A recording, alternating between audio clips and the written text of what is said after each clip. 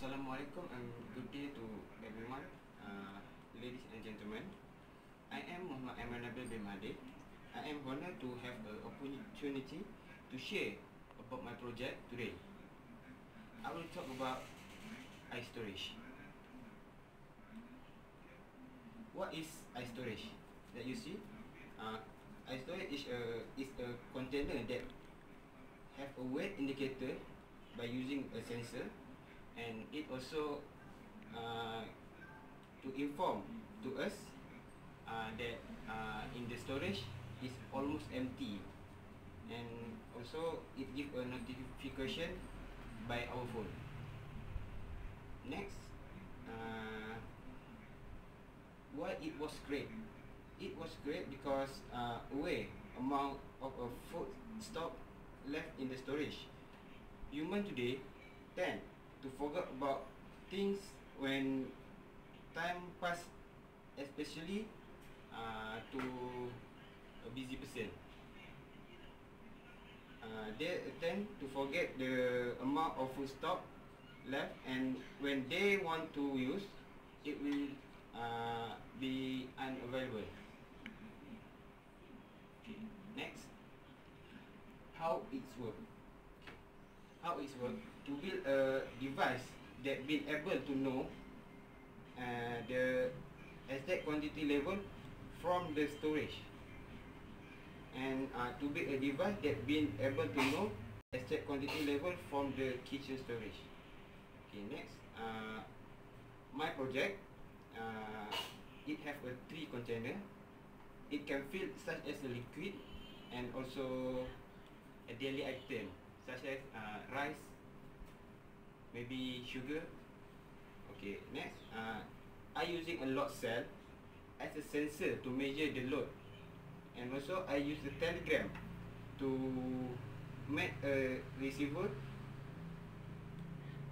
the notification from the Wi-Fi module. Why I choose load cell, not another load cell such as FSR? You can look, because I have to do some research at the Omega. I have read and I do the data sheet like this. Okay, the output accuracy between load cell and FSR is 350 increase than FSR. Next, measurement speed, load cell and FSR also 350 increase than FSR. The accuracy between load cell and FSR is 450 increase, and the operation cost, the load cell is 450 increase than FSR. Next, because I choose Telegram, not a WhatsApp, because of this data sheet, you may look the storage between WhatsApp and Telegram. You can look, it is the WhatsApp is a fifth, but Telegram increase 350. Next, API is a what we call a system like WhatsApp don't have and Telegram have. Next, a chatbot. Chatbot is WhatsApp